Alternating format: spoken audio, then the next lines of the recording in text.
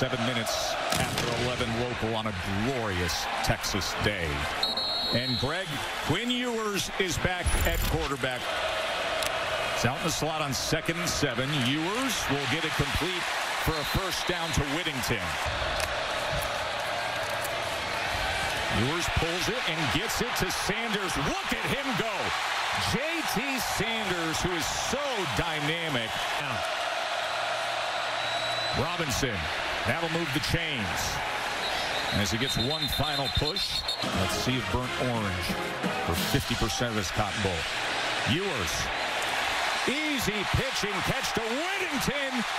And he's inside the 30-yard line. Jordan Whittington down in distance for Sark to do something with it here.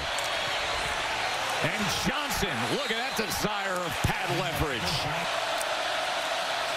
Here's Worthy. Xavier Worthy. Right at that line to gain. 300-pounder from the defensive side. Robinson. Flag is down as he crosses the goal line. Offside. Number 8, defense. Hey everyone, Wheels here. I want to thank you all for helping me reach 350,000 subscribers.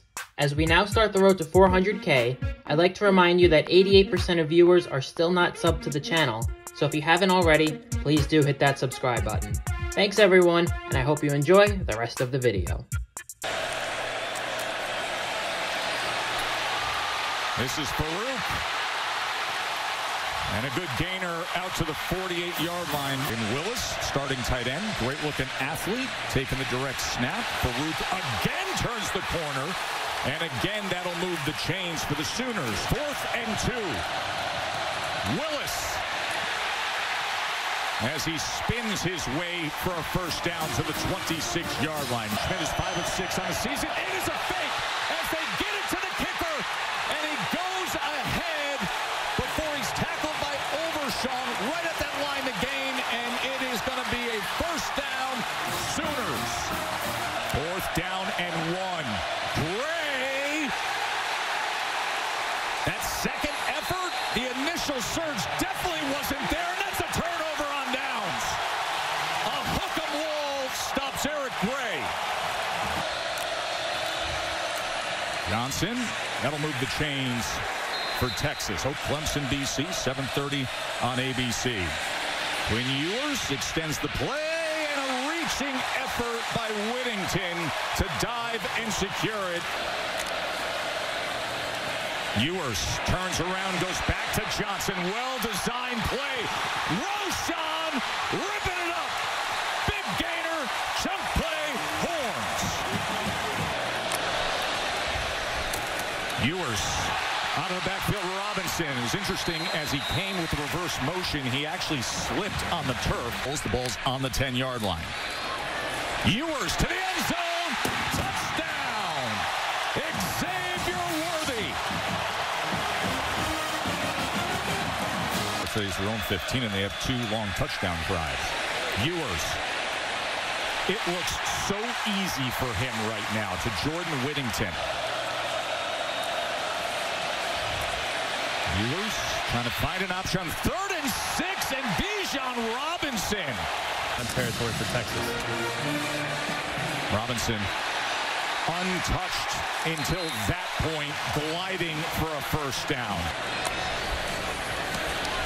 This is Robinson on 2nd and 6. Keelan Robinson will take it in for another Longhorns touchdown.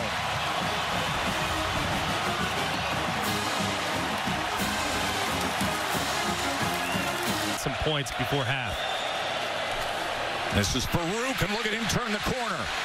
Jalil Farouk, past midfield, still going. Against those big bodies up front. Gray on 3rd and 2. There it is. And there it is. And Gray all the way down near the 20-yard line. Levy. And they don't. Gray's going to pop pass it, and it's intercepted. Barron's got it. They tried to change it up.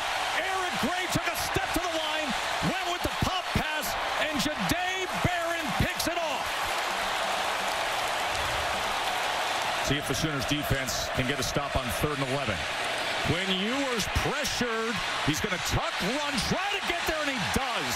And, in fact, dives ahead all the way to the 46.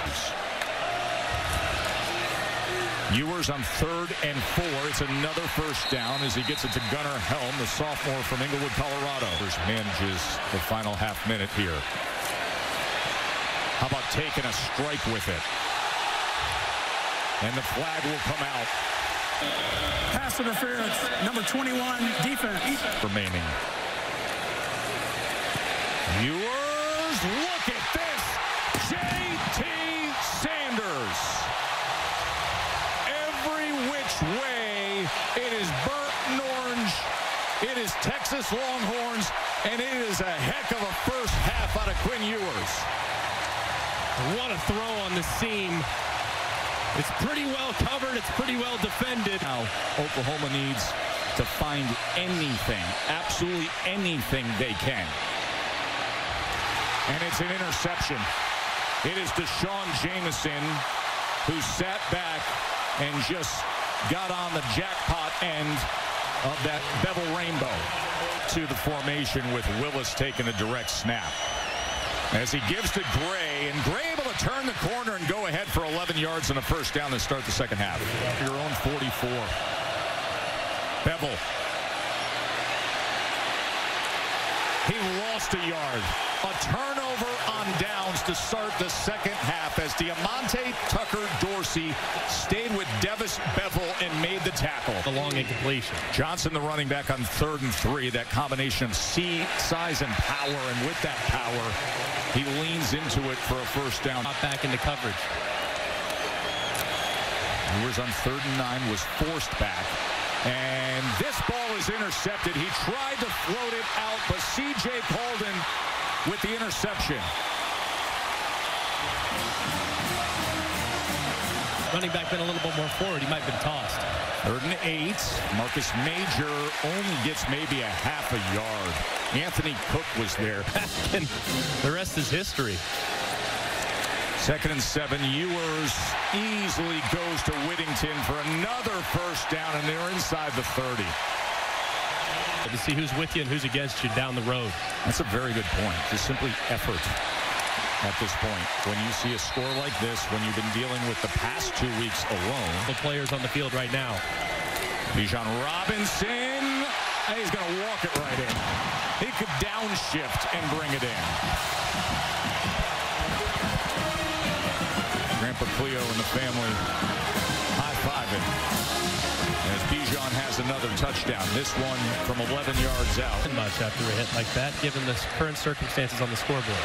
Roshan Johnson will have the first down, and then he is swung out of bounds. They want to sit back and enjoy every second of this. Look at the effort from Johnson. It's really what you want. You want the middle and the bottom to be that good. To the end zone and add to the day for Quinn Ewers and J.T. Sanders. 18-yard touchdown. Nice way to come back off the injury. And just darting right through the defense is Keelan Robinson. Difficult. You can find out a lot about the guys you're going to build your program with in the future in situations like this. It's difficult when you don't really know who you are to play good quality defense. Brooks again, and look at him go! And it's another Texas touchdown, Jonathan Brooks.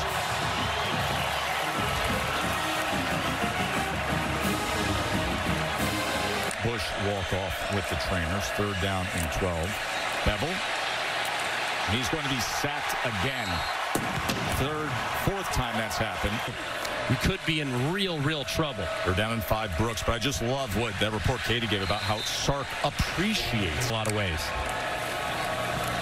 Jaden Blue continues to bleed this clock for Texas. 2009 against Nebraska, the last time they didn't have a touchdown. As Auburn misses the field goal attempt here.